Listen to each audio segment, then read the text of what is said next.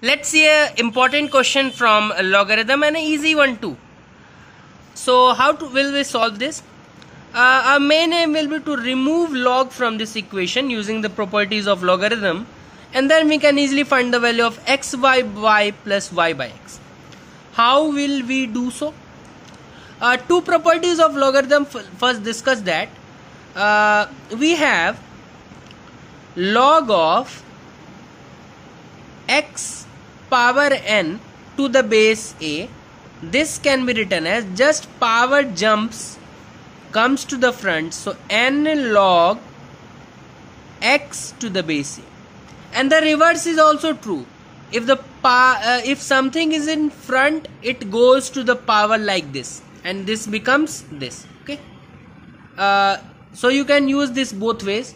The second one is log of a plus log of b. Provided both the log base is same, it becomes log of ab.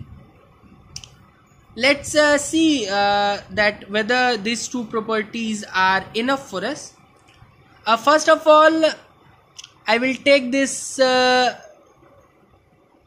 will simplify this. So log a plus log b will comes log ab. So I will get log of x plus y divided by 3 being equal to half times log of xy. Log a plus log b becomes log a. Now again I will use the property I told you, that if something is in front, it can move to the power. So this half moves to the power of xy. Okay. So I will get log of x plus y divided by 3 being equal to log of xy to the power half. Now I can remove log from both sides, no problem is there, no coefficient is there. Coefficient is 1 on both the sides, so I can remove log from both the sides. So on removing log, I will get x plus y divided by 3 being equal to xy power half.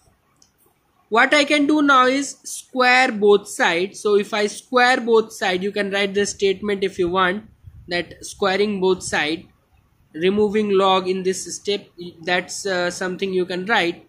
So if I square both sides, I will get x plus y whole square divided by 3 square is 9, and this side if you square, you will simply get xy. Now you are getting x plus y whole square equals to 9 times xy. If I expand this, I will get x square plus y square plus 2xy. Ideally this is x square plus 2xy plus y square if you go by binomial, but this formula is also equally correct. So this is equal to 9xy. Now I am getting x square plus y square equals to 9xy minus 2xy. So if I simplify this, x square plus y square equals to 7xy. Now if I divide both sides by xy, I will get x square divided by xy plus y square divided by xy equals to 7. One x getting cancelled, one y getting cancelled. I am getting x by y plus y by x equals to 7, which was what we needed to find. So this is a simple question again.